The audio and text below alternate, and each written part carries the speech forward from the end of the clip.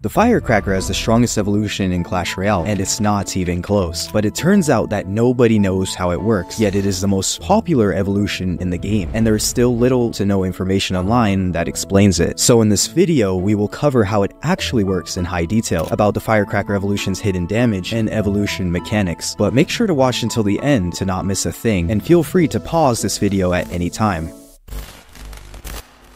The firecracker evolution is one of the original evolutions in the game, but has had many changes since her release, so we will cover the latest version, of course. First, we will look at the normal firecracker to see the stats that remain the same, starting with the range, in which the firecracker has an average okay range of 6 tiles, roughly in between the bomber and the magic archer's ranges. However, it has another range called the projectile range, and reaches all the way up to 11 tiles, and this is because the firecracker starts its attack by firing an artillery shell that fragments into 5 shrapnel projectiles, all with a hitbox width of 0.8 tiles, which will be very important later. But there are actually only 2 differences between the firecracker and her evolution, and it's not the hair color, I think. The first difference is actually that the firecracker evolution has a 30% health increase to 394 health points, which means she can survive arrows. This fact alone has made players very happy, and even brought a lot of players back to the game. However, the second difference is really what makes the firecracker have the strongest evolution in the game, and that is her powerful ability, which we will cover next.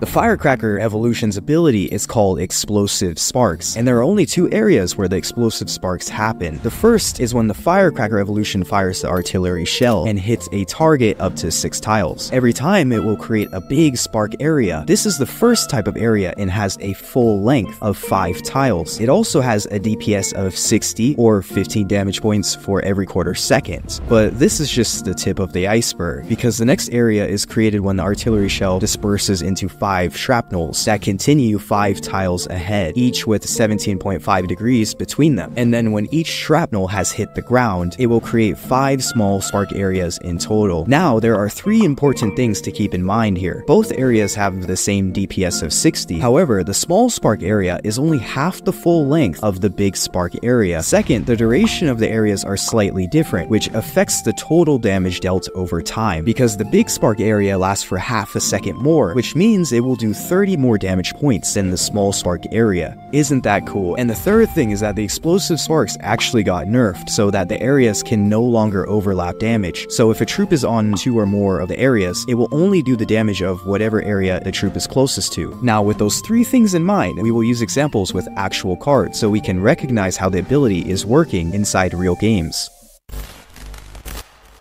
We're going to use everything we learned to fully understand how this evolution works by using 2 real in-game examples. The first example is with the Goblin Giant. First thing to note is that this troop has 3,336 health points, and the first attack comes after 0.65 seconds when the firecracker evolution sees the Goblin Giant within 6 tiles. Then the firecracker evolution does 3 more hits with 3 seconds in between the hits, because that's the attacking speed. And in these 3 hits, each ranged damage did 320 damage points. But what does this mean? The range damage is caused when the artillery shell breaks into the 5 shrapnel projectiles. Each of the shrapnels does 64 damage points each, and the range damage value is calculated when all 5 shrapnels first hit the locked target. So since there were 3 attacks, the total range damage done was 960 damage points. Then there was a big spark area for each of the 3 ranged attacks, and these areas did 150 damage points each over the 2.5 second durations. So for 3 big spark areas, the total explosive spark damage done was 450 damage points, but that's not all. The final damage was done by the Tower Princess, which did 11 hits until this point in time. Since the Tower Princess does 109 damage each hit, 1,199 total damage points altogether. This means the Goblin Giant has 727 health points left over, or just 22% left. That's roughly about 1/4.